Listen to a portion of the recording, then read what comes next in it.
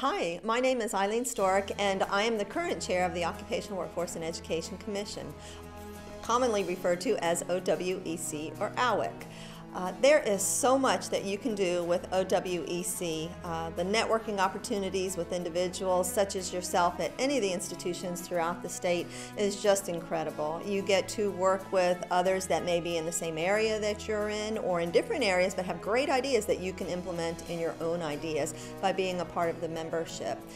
OWEC offers workshops with representatives from the Bureau of Labor Statistics, and workforce is really what our state and community colleges are all about. Every single employee at every single institution somehow ties back to workforce. That's what we do. That's what our institutions are all about, is preparing individuals for their career to enhance their lives, and OWEC does that so well and allows for opportunities for best practices, things that you're doing in your own institution that you want to share with others so that they can better everything that they're doing.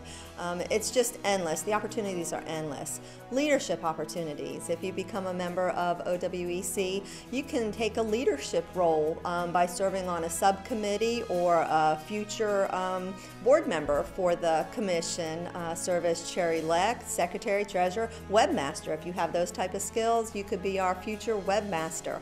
There are just so many opportunities, it's endless, and OWEC is small but powerful, and we just really believe that every employee at every single one of our community and state colleges should have OWEC somewhere on their list of commissions. Join us. We'd love to have you.